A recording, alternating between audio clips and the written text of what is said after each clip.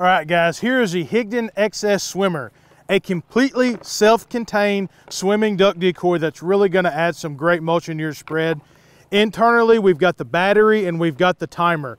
All you're going to have to do, this is your power plug right here. You'll plug your bilge pump up for operation. That's also the plug that you're going to use when charging your unit. So that really simplifies the process. The only thing this decoy won't come with is a lightweighted cord.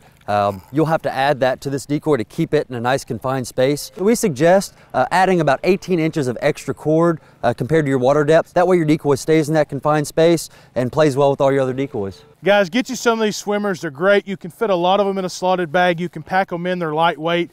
It's going to give you a type of motion that maybe you've never had before, a nice subtle motion that's really going to help with your harvest.